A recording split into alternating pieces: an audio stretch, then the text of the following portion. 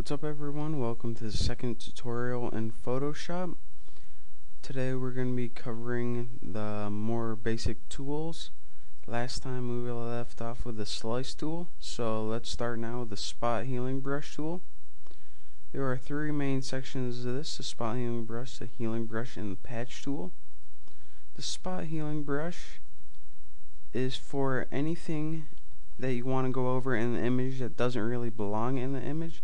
So say you want to get rid of this, just paint over it and it would disappear. It's not really useful for big images like this, but when you have an old image with a scratch on it or some dust, it's really useful. The healing brush tool is to recreate a section of your image. So say you wanted to recreate this rock, just hold down the Alt tab and you'll see little crosshairs.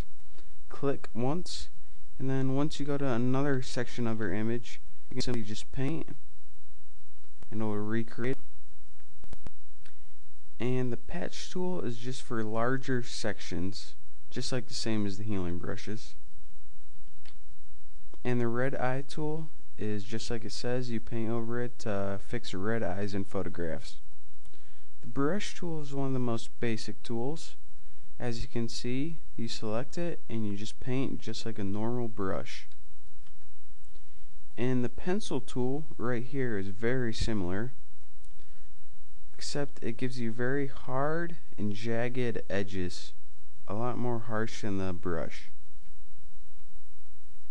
And the color replacement tool, you select a color from down here and you paint over your image and it paints the shade of color. As you can see, it's turning everything a shade of green right now. And these tools are called the stamp tool and the pattern stamp tool. The clone stamp tool is a lot like the healing brush. To copy a section of your image, just hold down the Alt tab, click, and as you see, you can paint again that section of the image anywhere else on your photograph.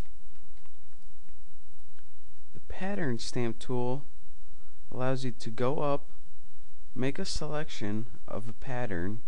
So we'll select the bubbles, and as you see, if you go down and paint, it begins painting that texture or pattern on your photograph. The history brush tool allows you to paint.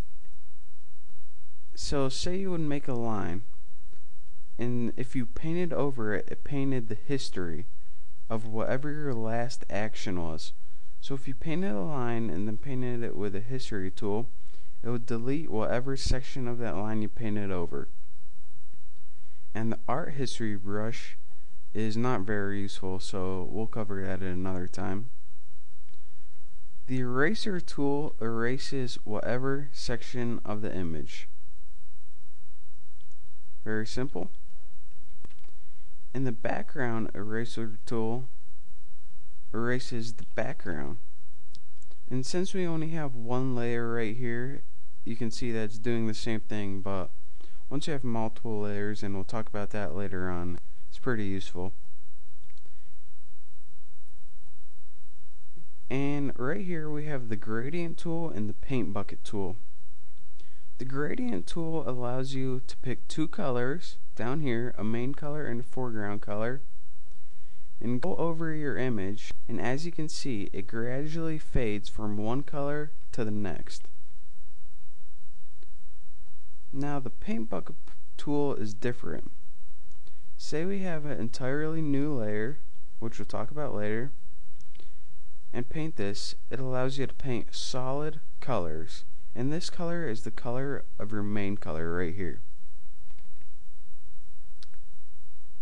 And these tools are called the blur tool, the sharpen tool, and the smudge tool. The blur tool, whatever you paint over, it blurs a section of your image. The sharpen tool sharpens the section, and the smudge tool I'll show you right now. Let's get rid of this layer we just made. So say we wanted to smudge this. Just select your smudge tool, and as you can see, that portion of the image is smudging. These tools is the dodge tool, and what the dodge tool does is lighten any pixels that you paint over. The burn tool does just the opposite. Whatever pixels you're painting over, it darkens those pixels of a similar color. And the sponge tool just saturates the colors. So whatever colors you're painting over with a sponge tool, it just brings out more of the natural colors. This is called the pen tool, and it's a whole nother tool on its own, so we'll talk about that later. The text tool does exactly like you think. If you click it, you can type text either from left to right or up and down.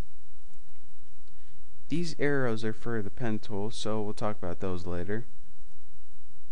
The rectangle tool and other shape tools are just like they sound.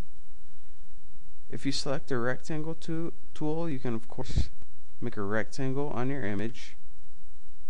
Just basic shapes. And then we have this custom shape tool down here. And as you see, if you go up here, you can select from a wide range of custom shapes. And then you could simply drag, and now you would have whatever shape you selected on your image. Right here is called the note tool. It's for taking notes. If you wanted to remind yourself, you can either take it by text or audio if you have a microphone. This tool is called the eyedropper tool and is very useful. Say you wanted to paint this color with blue, but you couldn't find it anywhere. Just select it with the eyedropper tool, just press click, and as you can see on your colors palette, it now changed to blue. So you can now select your brush and paint with that blue color. And this hand tool we'll talk about later. The zoom tool is one of the most useful tools we have. To zoom out, you click this tool up here, and to zoom in, you click the plus tool. To say we wanted to zoom in, just click zoom in, and now we could zoom in. You could also hold down Control on your keyboard, press minus to zoom out, or plus to zoom in. And clicking this right here will take you to the default colors, black and white. And if you want to toggle in between them, you can click this. And to select the main color, just double click this box right here. And now you can select from a range of colors. And then press OK to verify it. And this mask tool we'll talk about later on. And this tool right here is just for changing how you want to view. So say if you want to view a standard, or I'll be working with maximize screen mode. And that's all the time we have for right now, but in the next section we're going to be talking about the menu bars. And if you're not already there, you can go to www.thenewboston.com and I'll cover everything I went over today. Thanks.